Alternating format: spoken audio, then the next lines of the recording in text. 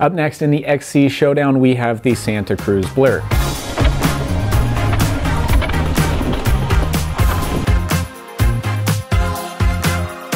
The Blur is Santa Cruz to its core. It's got a comfortable fit and feel with a very confident demeanor. It's no slouch on the climbs either, and it does come in a couple of flavors for the XC Racer and the Trail Rider alike. So, is it the ultimate XC bike? Stick around to find out. So talking about a couple of details and geometry before we get in and go ride this thing. Like the Cervelo ZFS 5, the Blur is a little bit more on the trail side of the spectrum. That's not at all what I had written. So like the Cervelo ZFS 5, the Blur comes in two different styles, a 100mm rear travel style and a 115mm rear travel style. The one we have today is the 115. It is the TR version. So it does come with a 120mm fork. And like all the other bikes in our test, it does use a flex stay suspension design. Santa Cruz calls it super light. With a 67.1 degree head tube angle, the Blur is the second steepest bike in our entire test. It has the shortest reach and nearly the shortest wheelbase. So on paper, its geometry looks a little more traditional XC, apart from a taller, typical Santa Cruz front end. And I think that is what makes it feel a bit more like a trail bike when you're actually out on the trail. The chainstays are size specific, so kudos to Santa Cruz for thinking about tall people and short people. And the cockpit does have a bit more of a trail feel to it with a normal-ish length stem and a normal-ish handlebar. And I think that's why I felt right at home on the Blur. So let's talk about how this thing rides.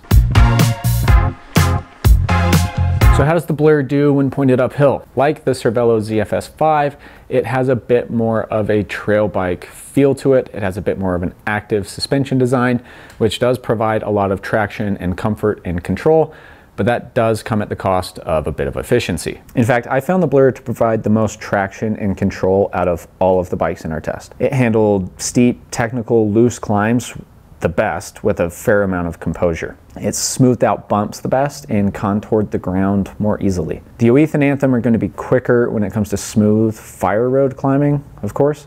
That said, the Blur finds itself right in the mix when it comes to overall climbing performance, if only for its technical climbing ability. In my mind, it's more of an endurance race bike than like a World Cup XC race bike. The Blur doesn't have as forward-leaning of a body position when riding either.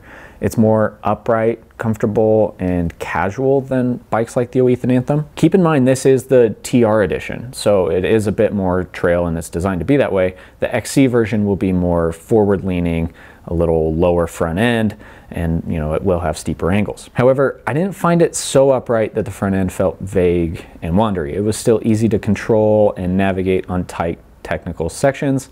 And I'd imagine that would come down to the overall shorter wheelbase and those size-specific chainstays. Overall on the climbs, the Blur fits, feels, and pedals more like a trail bike than it does a traditional XC race bike. And don't take that to mean that the Blur is no faster than like a tall boy. Think of it as like tall boy light, where it's trail bike, but made to go uphill better. So how does it go downhill? For a bike that is designed to go uphill as well as this does, the Blur has no business being as fun and capable as it is on the descents. The suspension really comes alive on the descents, providing a ton of traction, control, and pop. It's a very, very fun bike to ride. And for the most part, I found myself riding it like I would ride my bigger trail bikes. The Blur's super light suspension design does an incredible job of making the most of its 115mm of travel. It feels the softest off the top out of all the bikes in our test. I don't want to use the word plush, but it's getting pretty close. It smooths out small trail chatter well without feeling at all vague or sloppy or too big. There's a distinct level of traction and control that I didn't experience with any of the other bikes. Much in the same way that Orbea can make a bike pedal and climb better than its travel numbers would suggest, Santa Cruz has a way of making a bike descend better than its numbers. And I think the key here is its suspension design. The Blur's geometry is a bit more traditional, keeping the bike's handling quick and lively.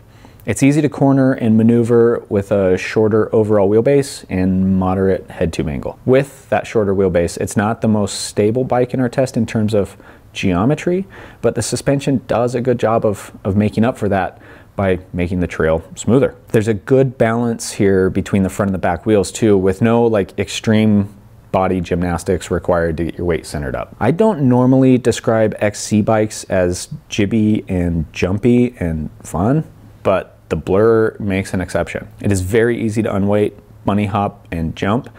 And I think it's because the front end is a little bit taller. I have found when the front end's lower, it makes it a little harder to jump the bike because you have to lift the front end further to bunny hop. So with the taller front end, I think that helps, and I think that's a portion of why the Blur feels so fun. I did find this to be the most fun bike in our whole test. So overall on the descents, I think the Blur finds itself in that top position out of our test bikes. The combination of its smooth suspension and its sharp handling make it a blast to ride downhill.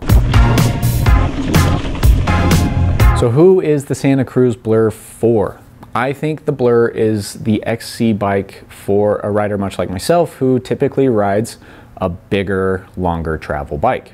So if you're like me, you'll find yourself right at home on the Blur. Still, it's no slouch uphill, and it is one of the better technical climbers in our test. I just don't think it's quite as quick and efficient as some of the other bikes. It's still fast enough for racing, especially more of those endurance style XC events. And you know, Keegan Swenson has proven this time and time again this year, stacking up wins on wins on wins in all of the major endurance XC events. So XC Showdown awards, the Santa Cruz Blur is the best descender. That's going to wrap it up for the Blur. We still have the Oath and the Summary Showdown, so stay tuned.